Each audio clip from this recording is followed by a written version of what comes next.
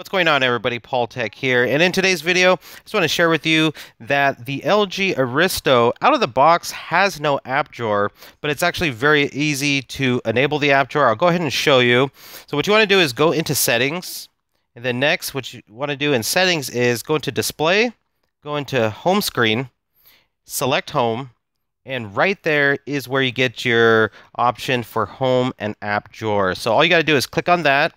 And then now you have the app drawer on the LG Aristo here. So I'll go ahead and show you how it looks. But yes, in fact, this device does have an app drawer. So I know that was a question that some people were wondering from the initial unboxing there. And then in the app drawer here, you get some options.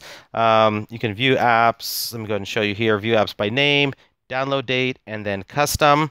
And then as well as you can show small icons, hide and show apps, edit and uninstall apps, and then home screen settings right from your app drawer there. But there you have it.